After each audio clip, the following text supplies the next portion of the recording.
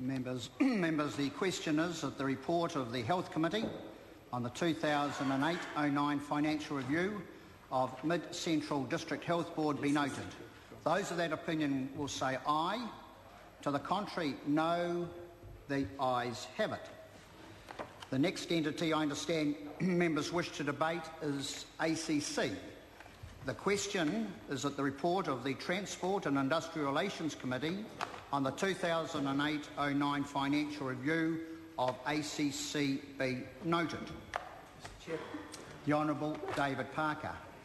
Thank you, Mr. Chairman. At the time of this debate last year, the government was trying to convince New Zealanders that ACC was fundamentally broken. They were exaggerating the problems that ACC had so as to try and justify the very fundamental and negative changes that the government wants to make to the structure of ACC, including privatising some of its public functions. How did they go about it? Well, a year ago they were saying that its liabilities were out of control. They had some bad luck, I have to admit, occasioned by the international financial crisis, decreasing the rate of return on investments. If you have a lower rate of return on investments and you're reliant on a pool of investments to fund the long-term cost of claims, someone who might be a tetraplegic and on the scheme for decades, then of course you need a bigger pool of investments in order to meet that future cost. So the increase in their liabilities, which is how they express that number, was used as an excuse by the government to claim that ACC was fundamentally broken. They revalued the long-term cost of care by making some very negative assumptions as to the rate at which accident claims on the scheme would be made. And they refused to do what everyone in this House knew needed to be done, which was to extend the date for fully funding of old claims. By that I mean that progressively over time the scheme is moving towards having enough money in its accounts to fund the whole-of-life costs of existing claims rather than paying it on a pay-as-you-go basis every year.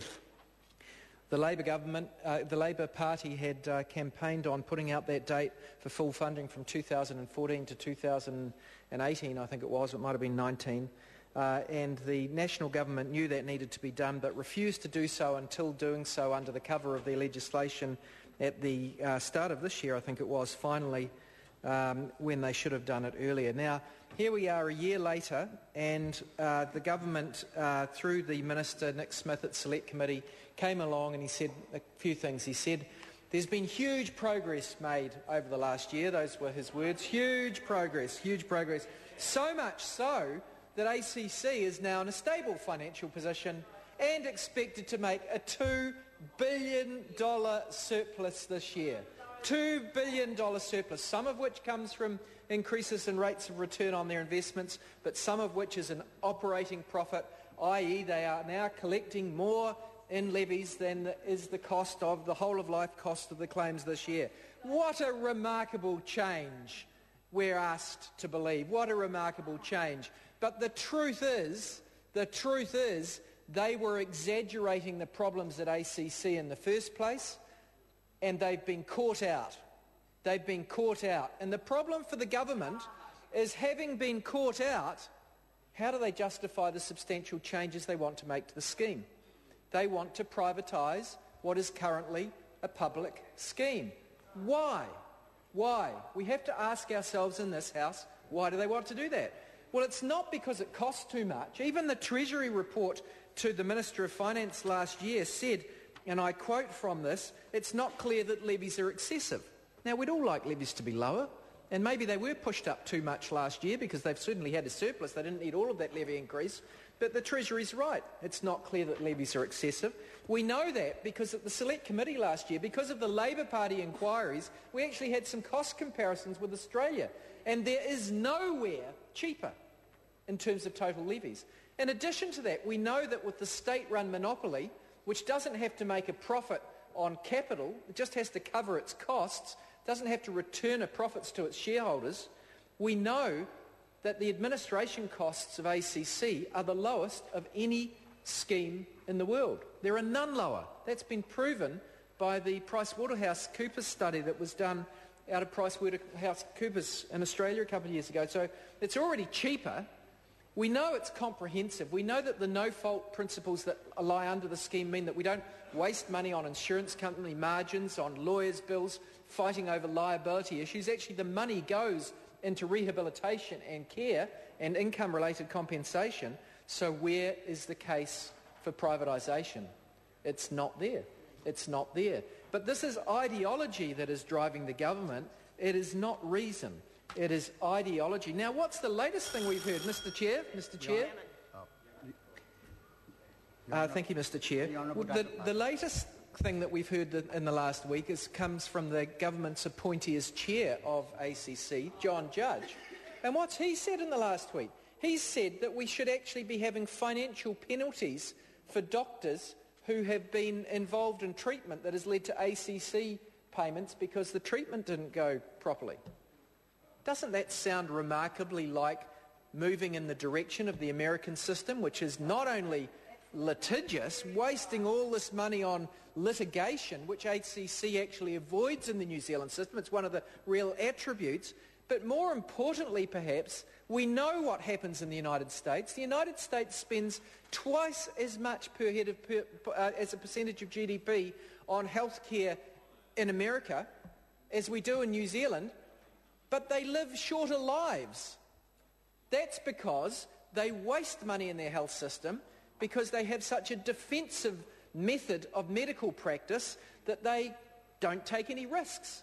They don't take any risks for fear of being sued, for fear of the personal consequences to them as doctors and nurses, and as a consequence they waste a lot of money. And what does that mean? It means that instead of 2 people getting a hip operation, you can only afford to give it to 1 person. And that's why, in simplistic terms, despite spending twice as much in New Zealand in their medical system, they've actually got a lower life expectancy than we have here, and they don't do things like spend money on prevention. And that's another thing that's gone wrong in the last year. The ACC board cut their accident prevention plans. They cut the Otago Medical School designed falls prevention program that delivers services to people who are over 80 years of old, who have already had a fall, and we know statistically they're at risk of having another one. You can reduce that risk and therefore reduce the risk that they'll break a hip and have to get a hip fixed and the cost of that. And what happened? What happened? They cut it. And you know how much it was saving? Do you know how much it was saving? He says it wasn't saving anything. Well, Mr. Woodhouse, there was peer-reviewed study to show that for every $1 that was spent, $2 was saved in the first year following the intervention. You know why ACC cut it? Because only 70% of that $2 cost was on their books, and the rest was a cost to the health system. So this government that can't have one hand talking to the other cut a program that saved taxpayers $2 for every $1 that was spent, because only 70 cents of it was saved in the ACC system. This area of policy is being grossly mismanaged, I have a real fear that the government's still going to push ahead with not just privatising some of the management functions, some of the operational functions when it comes to managing claims, but they're going to have a tilt at privatising levy setting and underwriting, and there is no justification for it. It is not evidence-based. The Minister, Nick Smith, was caught out select committee. Last year he said his justification was that some of the self-employers, the big employers, have better rates of rehabilitation. He said that. So we went to the Accident Compensation Corporation under the Official Information Act and said, we're very interested in this, please show us the information. They flicked it to the Minister's office because there was none. And the Minister didn't have any either. All he could produce was a press release from one of the private providers saying we do it well. There is absolutely no evidence that the self-insured pool, which does contract out the management of claims to private providers, does it any cheaper or any more higher rates of rehabilitation. They stay in the program, Mr. Woodhouse, because they actually contract out of the averaging of levies. That's why they stay into it. It's not because they have better rates of rehabilitation. It's because there is no evidence for that, Mr. Woodhouse, and we have made inquiries on that. That is a mere assertion by you, and your government should be ashamed that they are willing to act on assertion rather than evidence-based when we know that we